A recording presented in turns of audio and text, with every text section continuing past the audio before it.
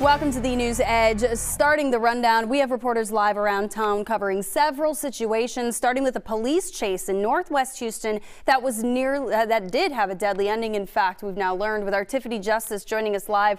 You just got this update from police. So what have you learned?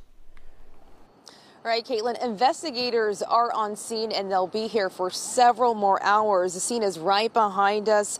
Responding officers telling us that this is one of the worst crashes they've seen.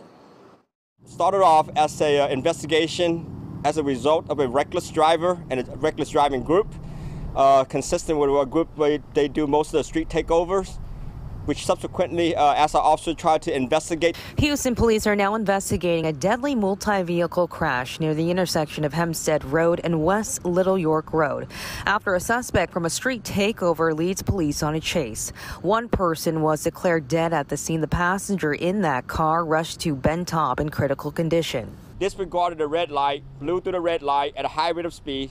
There was two occupants in the vehicles that was with the fatal crash.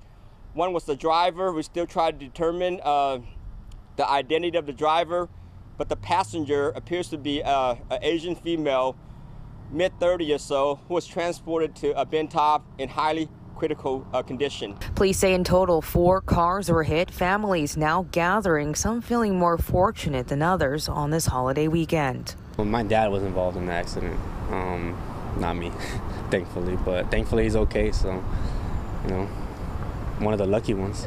He's okay? Yeah, he's fine. Thankfully, thank God. You know, he's fine, and apparently some people here aren't. So, you know, it's sad to see it. He was waiting at that light, right? Basically, where the truck ended up almost.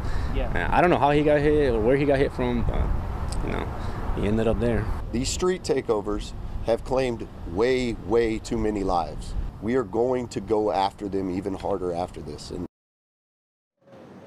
Sean Tier with the DA's office also telling us that they have accepted charges of felony murder and aggravated assault. Reporting live, Tiffany Justice, Fox 26 News.